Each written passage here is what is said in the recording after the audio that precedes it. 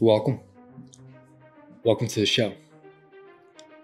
This episode is a little bit special than I would say the other ones, mainly because the topic was suggested by a viewer, a listener, someone from the audience, someone like you.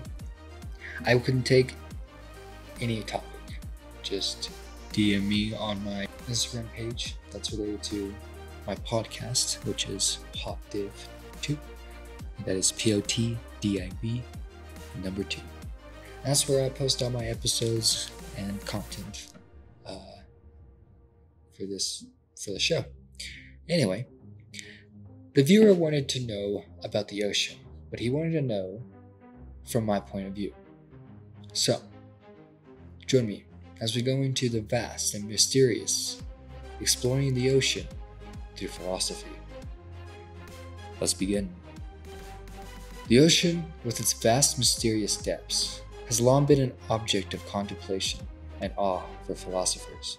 From the ancient Greek philosopher Aristotle, musing on the nature of the sea, to the modern concept of the sublime and the deep ecology movement. The ocean has been a source of inspiration for some of the most profound ideas about our place in the world and our relationship with the natural world. As we dive deeper into the ocean's depths, we are reminded of the vastness and complexity of the universe and the humility and wonder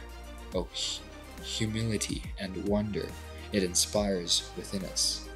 Join us as we explore the philosophical perspectives on the ocean and how it shapes our understanding of ourselves and the world around us.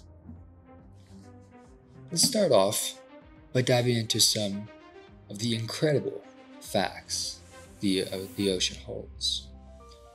Because of course, this is Phil-UpOnFacts, and we have to add a couple of facts in this episode. The ocean is a vast and mysterious place, home to millions of undiscovered species, and playing a vital role in regulating the Earth's climate and weather. The ocean absorbs about 25% of the carbon dioxide produced by human activities. It's a major source of oxygen produced by phytoplankton and algae, and a major source of food, with fish and seafood being a primary source of protein for billions of people around the world. The ocean is also a major source of natural resources, and the deepest point in the ocean is the Challenger's Deep in the Mariana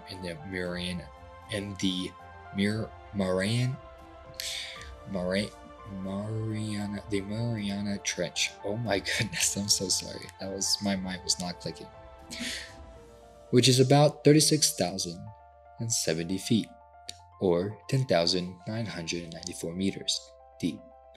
The ocean also plays an important role in the circulation of water, nutrients, and heat around the planet, often referred as the engine of the Earth.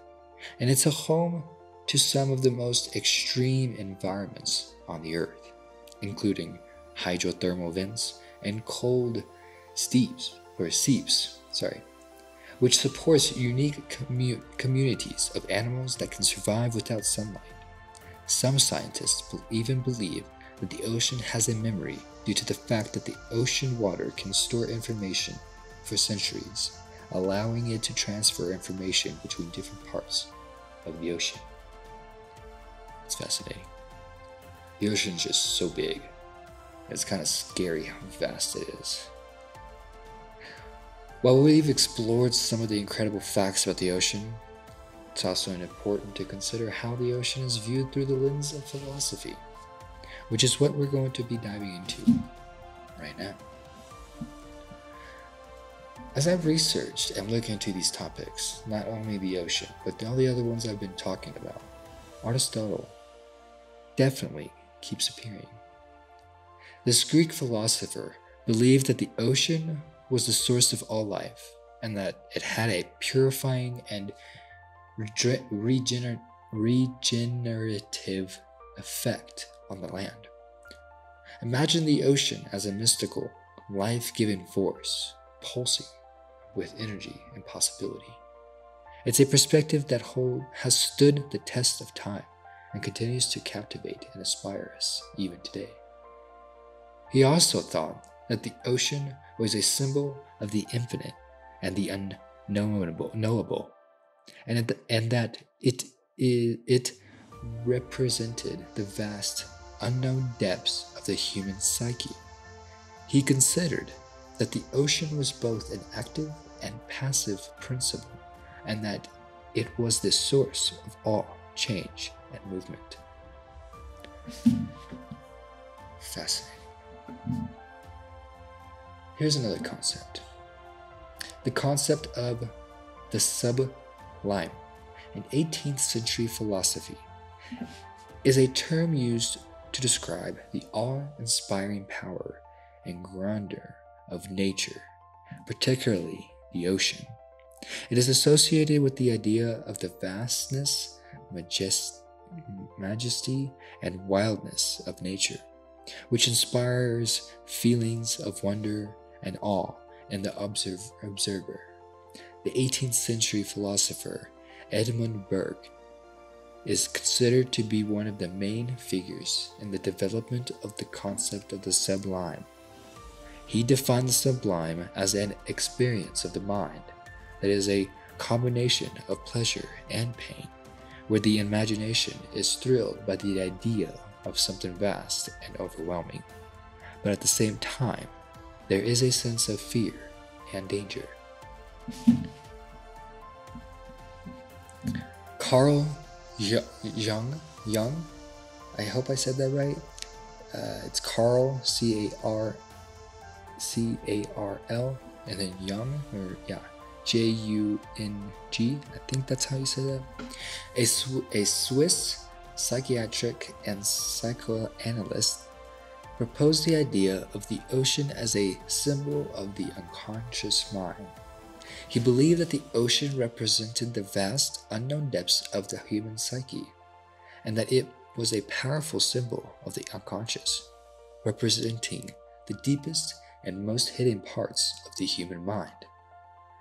Jung believed that the ocean symbolized the collective unconscious, which is the part of the unconscious that is shared by all humans and is made up of archetypes and symbols. He believed that the ocean was a powerful archetype representing the unconscious mind and the deepest and most primitive aspects of the human nature.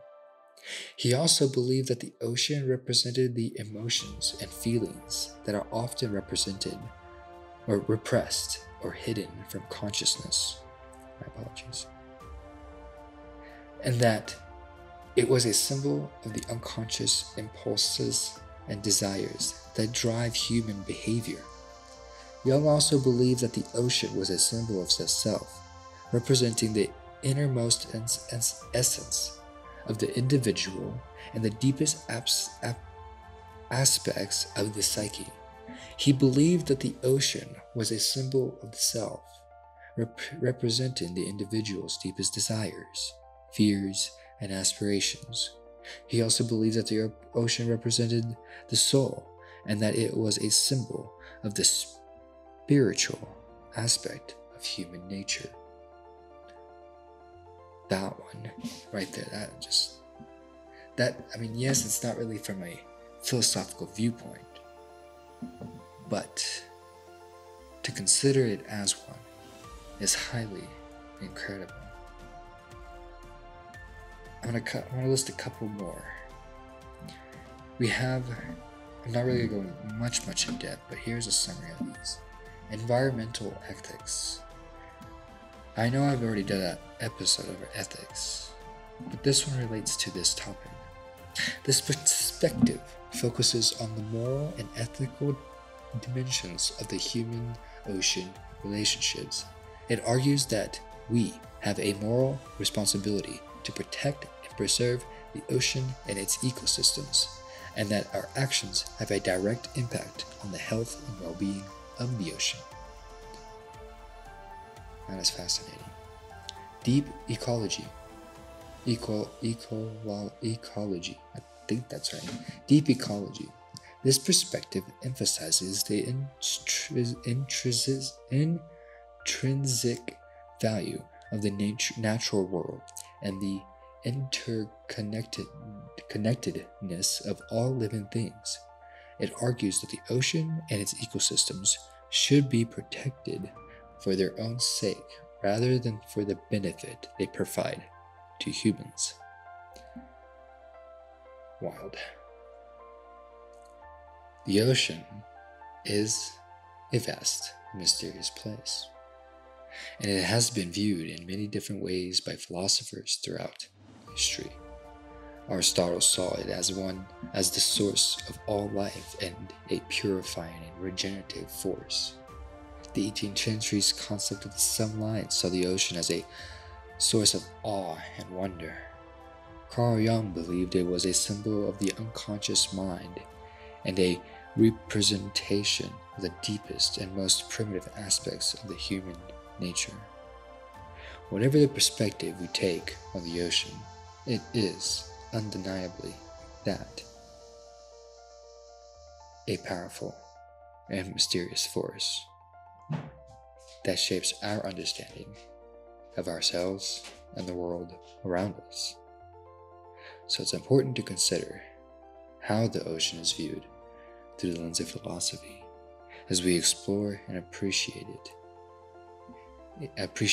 its incredible facts and features. Did